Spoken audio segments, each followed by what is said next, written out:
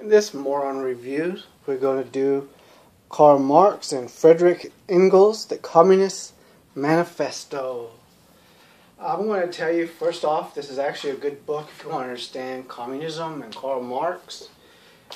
It's, you hear, like the young Hegelians against the Christian state, but the thing is, though, he talks about the proletariats and the bourgeoisies and all these people, the proletariat or the poor being oppressed, capitalism, you're basically oppressed, communism is great, let's face facts, And Star Trek is basically kind of communism in a sense. Now, if you watch the original Star Trek, they mention money and everything, they get paid. The newer ones, they don't. I'm sorry about bringing up Star Trek, but it's kind of relevant. That doesn't work in real life. This stuff does not work in real life. Think about it, though. You're not going to get people who go to college for 10, 15 years, get PhDs or medical degrees, and have them work, get paid the same amount of money as someone who's never got an education. It didn't work in the Soviet Union, it didn't work in any other country, it ain't going to work in the United States. You read his book, and, it's a good book. Please read it. I read these type of books, Rules for Radicals, Mein Kampf from Adolf Hitler, no matter how, I know how it sounds, but you need to read these books. You get a better understanding of these people. Karl Marx does not come across as a psycho like Hitler does. I give him credit on that. And of course, all this nonsense about Charles Darwin and Karl Marx, yeah, it's true that he sent a copy of his Communist Manifesto to Charles Darwin. Charles Darwin never read it. He put it in his desk and never touched it, because he could not read German, and Karl Marx was German, a German Jew. And, oh man, please, I'm tired of this Jewish crap, everybody bashing Jews. Okay, if Jews were trying to take over the world and want us all to be poor and everything, when only Israel has all the power and everything, okay, you're talking about 7 billion people against what, maybe 10, 15 million? The Jews won't last long, okay? So don't be that. It doesn't make sense. None of that stuff. Yeah, I get it. They do have good control of the Federal Reserve, Hollywood, and all this stuff. Yeah, it's true. But that doesn't mean they're trying to harm anybody. But anyways, back on track. The media. You cannot trust the media. And of course, before I forget, I know how it sounds like I'm rambling because I'm an idiot for expert. But anyways, as some of you may know, from other videos, I am running for president in 2020 or 2024, 2028, 2032, or whatever. Of course, I don't have a chance of winning, but I am running. Watch my presidential videos, with things I'll do with education, all that stuff, I know the only people that really win are billionaires, millionaires, and the people that are doing your news, those are millionaires controlled by billionaires. Watch your news when it's over with CNN, Fox, I don't care. Left wing, right wing, middle wing, up wing, down wing, whatever the fudge you want to talk about. I don't care. They're all controlled by a handful of people. And they don't care about you. I hate to tell you that. Watch George Carlin's Education. Watch George Carlin's The Real Owners of America. Watch his videos on YouTube. Please watch them. I hope that crap doesn't show up as a thumbnail. But anyways, all this, Antifa, neo-Nazi nonsense that's been going on now. Let me ask you this question, okay? These neo-Nazi scum, they've been doing the crap they've been doing for years, but no one cared. Why is it all of a sudden the media cares? And you really think that Antifa showing up with bats and all that stuff is helping? Have you seen some videos with Antifa attacking innocent people? They've been doing it lately too. A guy with a military haircut, because that's what some of those neo-Nazis had, is a military haircut. Basically, Oh, he had that type of haircut anyways. And some idiot comes down with a knife accusing him of being a neo-Nazi. Some guy at University of Arizona professor. They dox him and try and destroy his life because he looks like a person that was at that rally. I mean, what the fudge? Who cares if someone was at the rally? It doesn't necessarily mean they're neo-Nazis. Not everyone that's for those statues is a neo-Nazi or a racist. Sorry, don't listen to the media. And Donald Trump is still a moron. But it doesn't mean that everything... That's another thing how the media... See, the media knows how to use hyperbole. They know how to lie to you. They are very hyperbolic. It means exaggerating, which a lot of you know. It means they exaggerate a lot. Because Donald Trump said there were fine people at the protest. He did not say there were fine people in the neo-Nazi movement or white nationalists. He did not say that. Listen to the speech. But see, that's, you know, things like Karl Marx, and you read this, you'll get an understanding of that. And if you especially want to learn propaganda, look at the 7 types of propaganda. And also read this book by Adolf Hitler, Mein Kampf. You'll learn about propaganda. These bastards know how to use propaganda. And of course, Mussolini, if you want to find out what fascism really is. And of course, as y'all know, Antifa did not stop the Nazis the last time. They actually helped them out a lot. Because the Nazis play victim, which is what they do, which is what they're doing now. And of course, it doesn't help that all someone has to do today is go on YouTube and they can see Antifa attacking people just for wanting free speech. They attack people in the media. Somehow the media protects them and likes them, cares about them, and worships them, but they attack the media. If you're videotaping what they do, they will attack you. After all, they don't want you to see their violence. But seriously, you want to learn what he thinks about property rights? He mentions that he wants government ownership of property. He doesn't believe people should own property. That's exactly what Karl Marx believes. You do not have the right to property. The government should control everything. Now, I don't know how many of you grew up during the Soviet Union age, but it didn't help the Soviet Union. They went by this communist stuff, and it did not work. Russia fell, and it fell hard. It did not help. And it's never worked, and it never will. Stop allowing the media to lie to you. They're not on your side. Now, I'm not saying fake news, fake news, fake news, fake news. I didn't say that. I'm not saying everything they say is fake news. I'm not saying that. Okay? It's just that a lot of times they'll exaggerate. A lot of times they'll outright lie.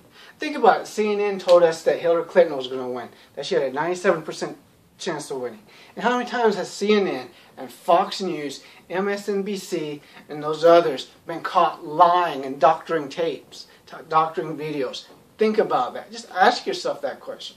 How many times do they report health news? You know, this food tells you you're going to get, you know, it's good to fight cancer. Then 6 months later, it may cause cancer.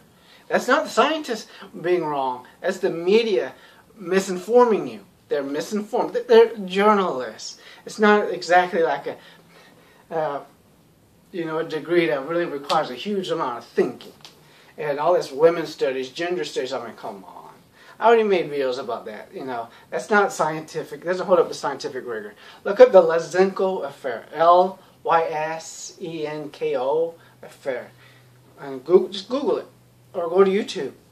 You know, this when people try to lie about genetics and stuff like this. This geneticist came up with this idea how to get plants to produce more. You know, that's, you know, the 5-year plan and all that crap. Those of you who remember about the Soviet Union, actually read history about the Soviet Union, you know, the 5-year plan with the food production and crap. This idiot comes up with that crap, caused hundreds of millions of people, well, tens of millions of people to starve to death. And it did not matter. Other scientists were doing peer-reviewed paper disproved him. He had them either put to death or sent to gulags. Communists are not pro-science, because science does not affirm any of this gender studies and women's studies stuff, most of it. And it does not, definitely is against any of this white nationalist crap. Oh, white people are superior. First off, I'm Iranian descent. Okay, that's the second off. Second thing, the only white DNA I have is Irish from way back. Mainly Native American, some Irish, a whole lot of Iranian, and Hispanic. Not a lot of Hispanic either. So obviously I can never be a white nationalist, even if I was stupid enough to want to be one. No race is superior. No gender, one gender is not superior to the other. However, there are differences between the genders. Men and women are different. I'm not going to get into that. I don't care about that stuff. Just watch my other videos. You can hear stuff I say, especially when I'm running for president. You know, I'm mainly for education. And that's the thing. That is a thing that you got to realize. This stuff is just a distraction. They're using Antifa and these neo-Nazi scum. Antifa scum and neo-Nazi scum are being used as a distraction. The real problem in this country is the educational system and the prison system. And of course there are other problems too. But those are the big ones. And I already mentioned in other videos how I would change the educational system. Obviously communism does not work. This is still a good book. I highly recommend you get it. I got this one from Penguin Classics. You know, Karl Marx and Friedrich Engles. Friedrich Engles also contributed to it. It did not help a lot of people. And also, as some of you know, communism killed, I believe, 3 to 4 times the number of people that Nazism killed. Not to mention that they killed a lot of Jews too. Of course, Nazis were more brutal with Jews. And let's face facts. Religion, communism, neo-Nazism, white nationalism, all those groups are very authoritative and dogmatic. They all want to control you. Don't let them. And they're all being controlled, being told by whatever media outlet they listen to, who are, of course, being controlled by these billionaires. The people at the bottom, you know, the Antifa, the neo-Nazis, all those groups, they're basically what you call useful idiots. I'm sorry, but they are. Actually, I'm not sorry. But no, I am kind of sorry. I feel bad for them. And, you know, like I said it in another video, I want to say it again. You know, there are, from what I have noticed, levels of how people get from being, you know, rational to being irrational. And it works for any religion, ideology, or anything like that. You know, the first level, from what I've noticed, is a person that might be like a lot of you guys, unlike me. You know, you talk to someone, they talk to you, you engage in conversation. You disagree with them, and they may not necessarily change your mind, and you may not necessarily change theirs, but you have a friendly conversation. You don't think low of them or negative or any of that stuff. It doesn't really, it may come across your mind once or twice because, you know, you're human. That's just how it is. You know, you may think, you know, why is this person just not listening to me? You know, but you're not going to get upset with them. Level 2 is you do get upset with them. You may not necessarily be, you're not being insulting yet, but you get upset. You know, why don't you just listen to me? And you just walk off. And the first one, you may change your mind. Number 1, you'll change your mind. Number 2, you won't change your mind during the argument, even when presented with facts, unlike number 1. You'll leave upset and angry, and then realize, you know, maybe that person is right. Or you'll look things up, you know, look up what they said, and find, you know, maybe that person was right, and you'll change your mind. Or you find that person was wrong, and you present them with facts, and they're at the same level as you, they say, you know, something, you were right. That's level 2. Level 3, this is when a person stops becoming rational. And you'll find this in religion, all those groups. It's just what I've noticed. And I'm just making these up. I'm just pulling these out of my ass, okay? Third one is, you're stupid, you're a Nazi, you're racist, you're sexist, you're homophobic, you're Islamophobic, you're a libtard, you're a communist, you're a socialist, you're an idiot, you're a leftard, you're a lefty, you're a righty, you're a commie scum, you're this and that, you know. Basically, they're insulting. They dehumanize the other side. They will not listen to reason, facts, or anything like that. They think they're right. They'll call the other side, oh, they're monsters. They're just pure evil. And let me tell you something. Whether a person is a Nazi or Antifa or any of that stuff, there are many of those people that you can still reason with. But if you insult them, cuss at them, and all that stuff, spitting on them, sorry, but you're going to get them to go further to the right or to the left. And there's something called the horseshoe theory. You know, the further you go to the right or left, eventually you start coming together again. Meaning, you know, the ideas get so crazy. The further you go, eventually they're both, basically you can't tell the difference because they're psychotic. But we'll get to that in a moment with the fool thing. I'm going to tell you about, you know, the fool. But listen, then you get number 4. Number 4 is when a person's going to start using weapons. They're not violent yet, but they'll bring weapons. They'll have weapons. They want to intimidate and scare people. They'll try to ruin your life, your job, cost you your job, your livelihood. They'll do any of that stuff. They're basically trying to intimidate you, scare you. They won't let you speak. They just will not allow you to speak because they don't know what free speech is. Free speech, basically, you know, I do not agree with what you're saying, but I will defend your right to be able to speak. That's what free speech is, because how can I be able to say what I want if I won't allow you to say what you want? And then there's the 5th and final.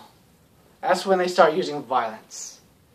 They show up with the bats, the rallies and stuff, and they start using them. They pepper spray people who they don't agree with, spit in their faces, run them over with a freaking car because they're too fucking stupid to think any differently.